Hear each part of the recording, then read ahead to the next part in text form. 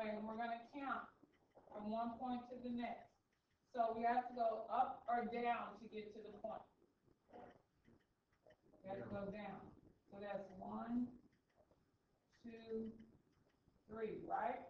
So that's a -3 going down.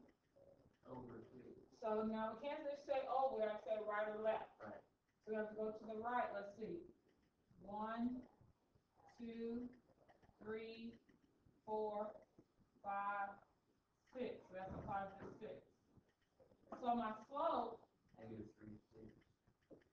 is equal to -3 over 6, which can be reduced to -1/2.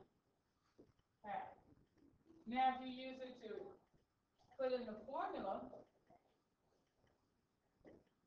we just be subtracting the x's and the y's.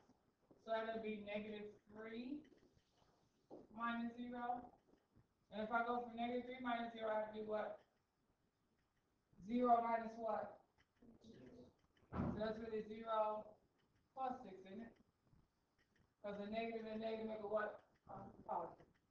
And doesn't that give me -3 over 6 again? Yep.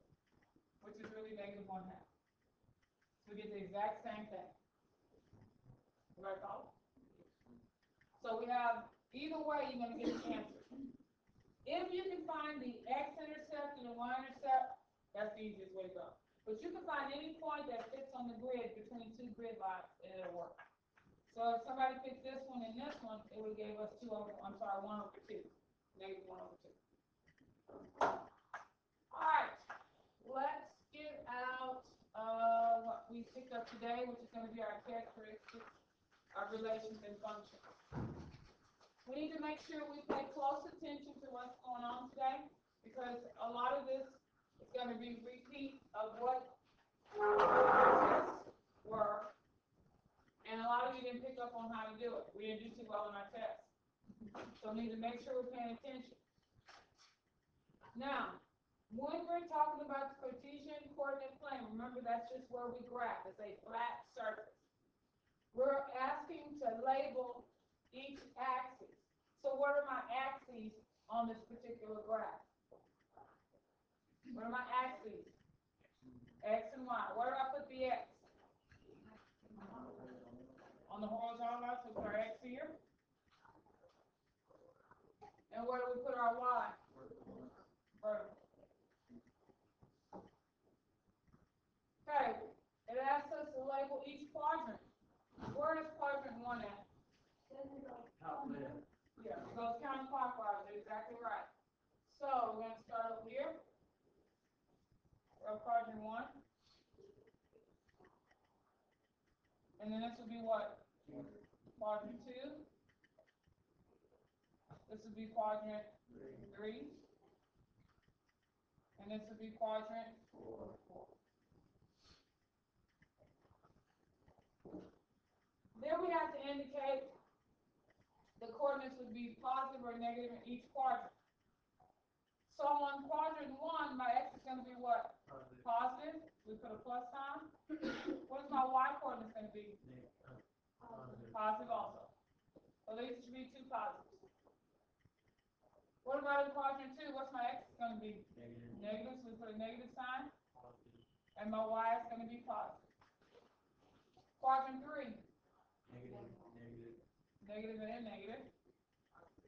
And what about over here? Quadrant 4. Positive. Negative. Questions about that? Now the next few pages are just asking us to define those terms and give a representation of them. I'll start you off. I'll do the ordered pair, because I know you can take care of the order. The ordered pair I'm going to pick out is going to be anyone that I choose. I'm going to say, I'm going to make it a positive 4, 2.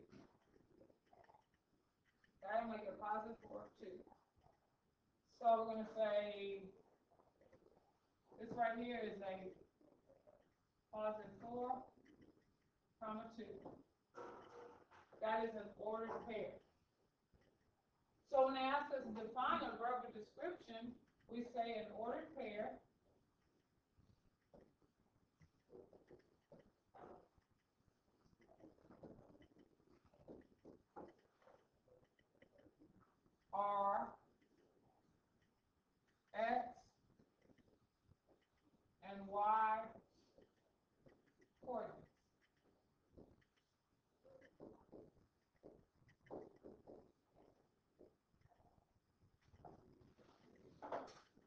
What's that?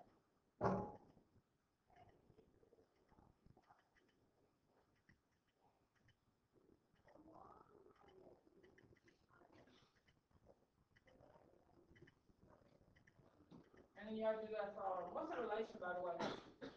Relation is just a set of what? A set of ordered pairs also. Did we spend all class period defining terms? So you should have all these, right? Yeah. So you have all of them. They just want you to give a graph on the representation. The one I want you to go to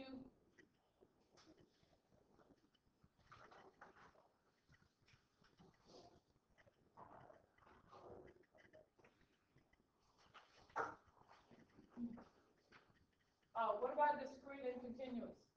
What's discrete gonna look like when I graph them?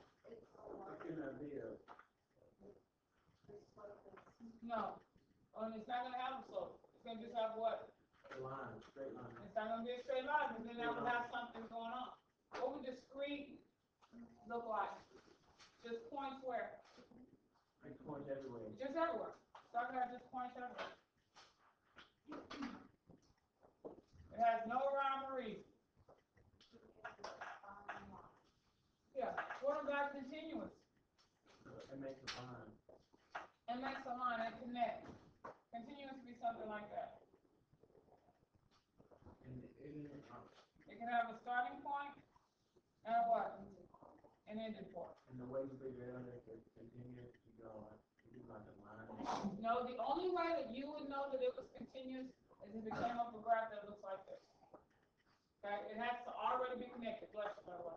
It has to already be connected. Otherwise, if they're just points everywhere like this, you don't connect them just because they're points. Okay? You do not connect them. So in discrete, you do not connect points. I just go connect one.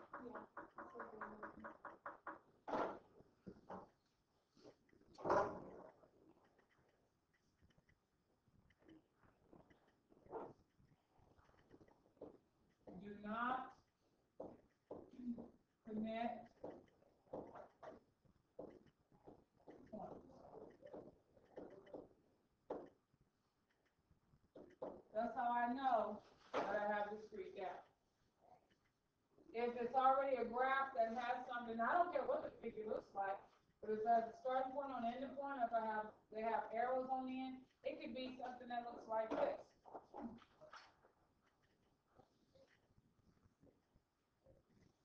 That's a ray, isn't it? That's still continuous. It has a starting point and then it just goes on. But it's got some type of connection. What about increasing and decreasing? What's going on with increasing and decreasing? Yeah, I can do a positive slope for increasing, and for decreasing I can do what? Negative slope. What else could I draw for increasing? A line. I can start right here and then do what to my line? Take off the graph. Take it up, right? What about for decreasing? I have to start where? Going down. At the top and do what? Go down.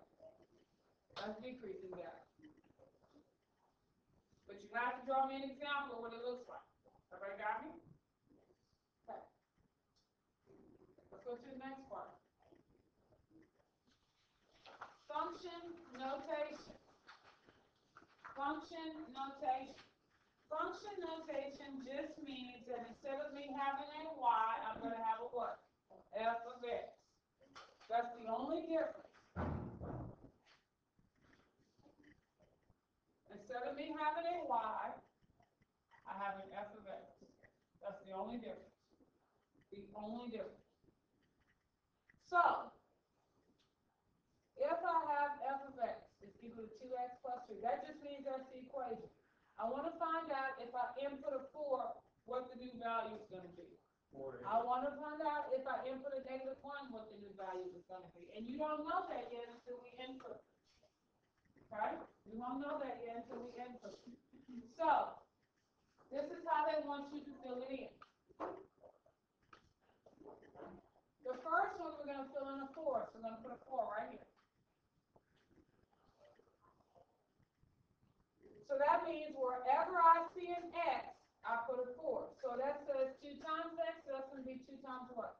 Hey, where's the 4? 4.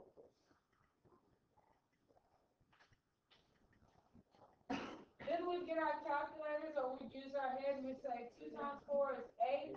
8 plus 3 gives me 11. So anytime I input a 4, I get out an 11. Sorry. So when it says, so the ordered pair, you put the X first, which is a 4, comma what? 11. We input a 4, we get out an 11. We put gas in our car will do what? Go. Now what are you going to put over here? -1, you do the same exact thing. Now down here they give functions different names. They give it an H, a G, and another G. I think it's just -1. Is that a -1? +1. So that means it wants us to use the G function. So where that X is, I'm going to replace that with a what?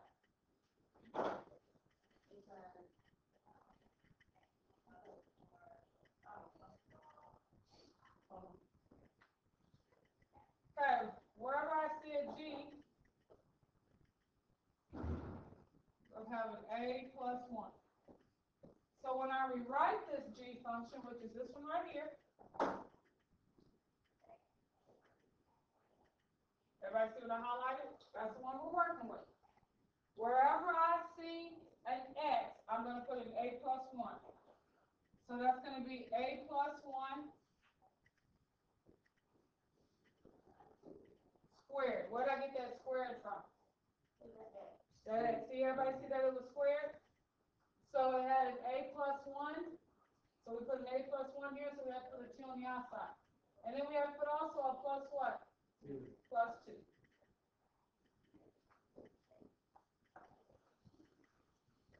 I got it. Now I want to show you something to get your answer for this one real fast. Make yourself a little window. We call them boxes.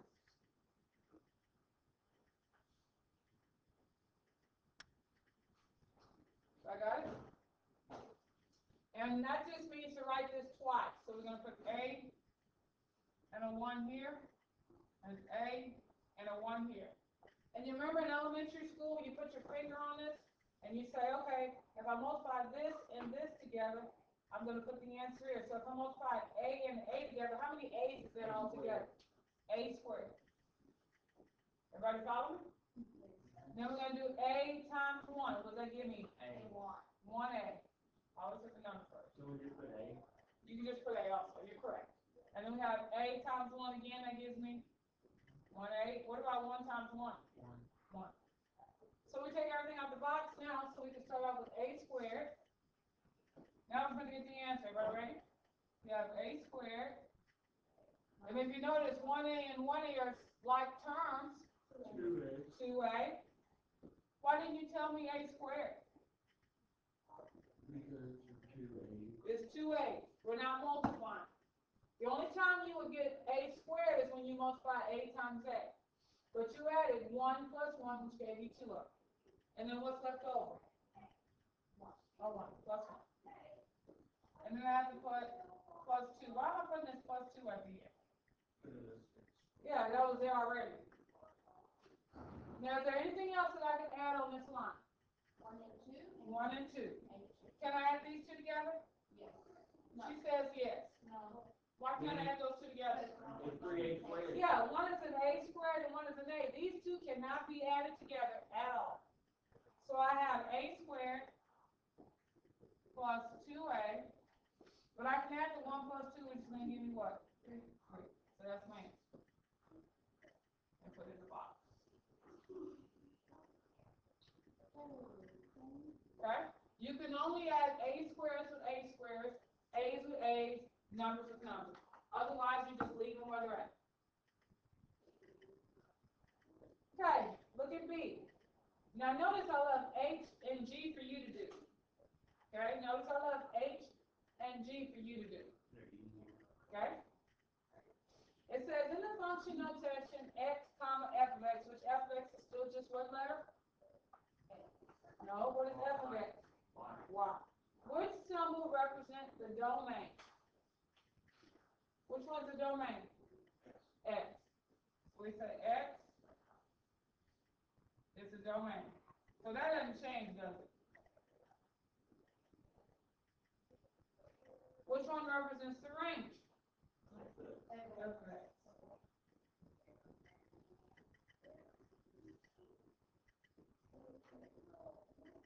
Right? Same exact thing.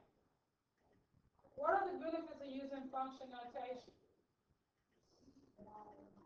What's the difference between me using a y here and using an x here? Because you don't. Yeah, you'll know what points I'm putting in. So you will know the value. And we have to write a complete sentence. You will know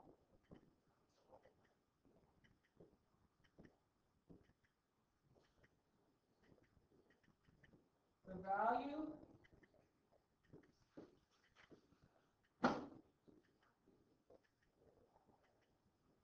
of your domain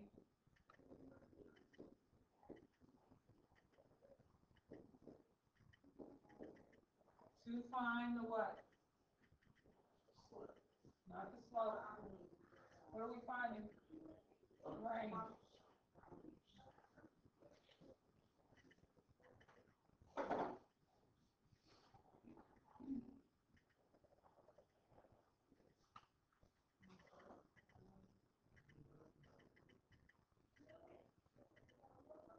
Are you gonna give us that section of the Jonathan? Or you gonna go with the note?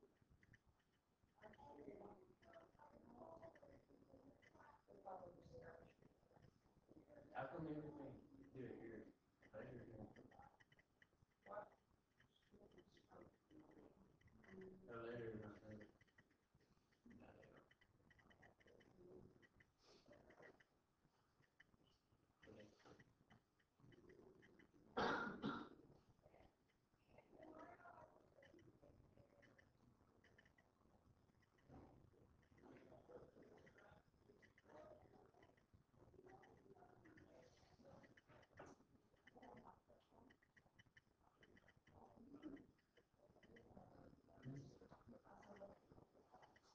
All right.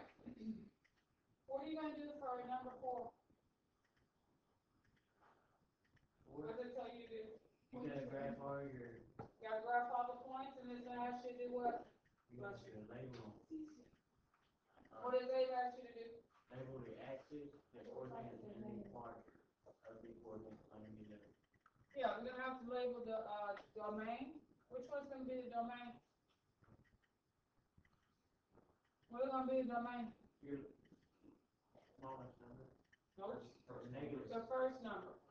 It doesn't have anything to do with negative or positive. All it has to do is the first number, which are our x values. What are going to be your ranges? The second numbers, which are our y's or our x's. Now, how do I know if the relation is a function or not? Which ones cannot repeat? Cannot repeat. The x's or the y's. Which one cannot repeat? The x cannot repeat. So if I go through here and none of my x's repeat, then I know that it's a function. Okay? How do I know if it's continuous or discrete? Yeah. Is it asking us to connect those points? No. So will it be continuous? No. It's going to have to be what? Discrete. Okay, let's go to the next page. I don't know how to do it. No, that's your homework. Oh, okay.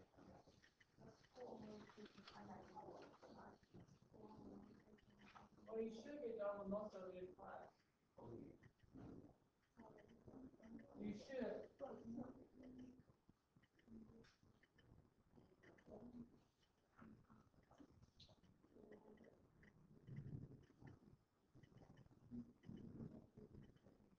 All right.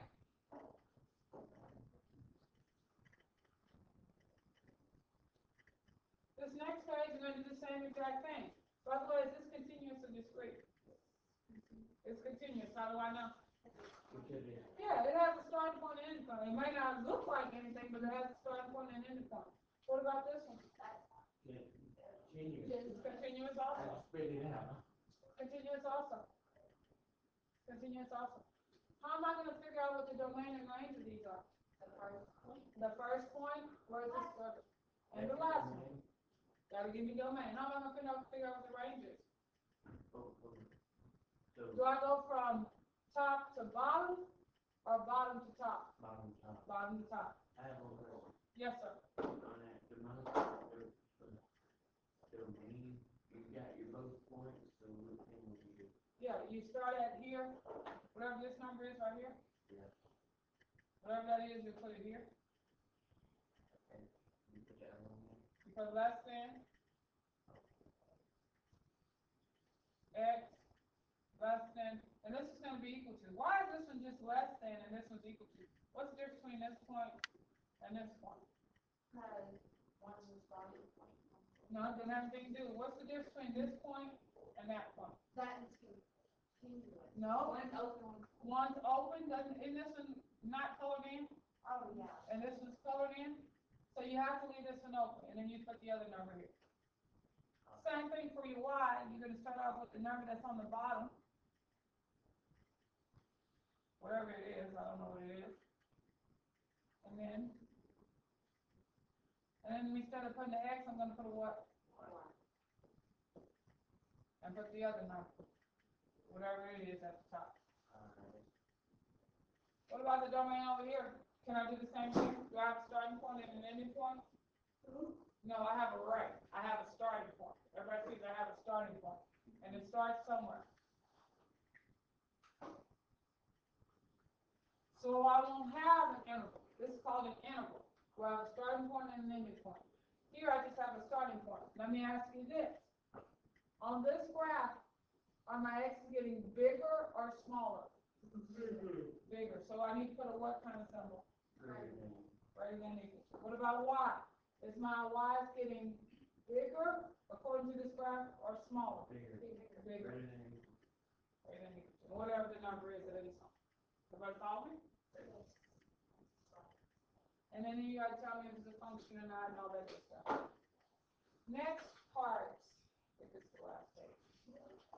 You're gonna need to calculate this part. And you want to do this part first, you have a calculator, okay? Now when you fill in the table, when you go to your calculators, you want to go to y equals. Let me show you how to get there first. You want to go to y equals. And then you want to put in the equation. The equation was what? 2, and it's absolute value. This is how you get to absolute value. You might want to write this down. You push your math button. You go over to number. And everybody see that ABS? You want number 1, or you can hit 1, or you can hit enter. And that's saying 2 times the absolute value. And it's asking you, okay, absolute value of what? What was it? X minus 1? I can't remember. Yeah. So we go x, everybody see where x was at, where I put x? Minus 1. And then I'll close parentheses. Right. And then I don't need the graph necessarily yet. I need to fill in my table, right? So I want to put a second graph, because that says table. And then I fill it in. Okay. You go up. Yeah, you can move, and to move it up and down, you just move your arrow keys. Okay? And you find the number that they ask you for. I don't even know what number they ask you. Whatever it is. All right? Do you have any questions? Let me clear this out for my next one. Can we start? You may start, get your calculator, move your desk around.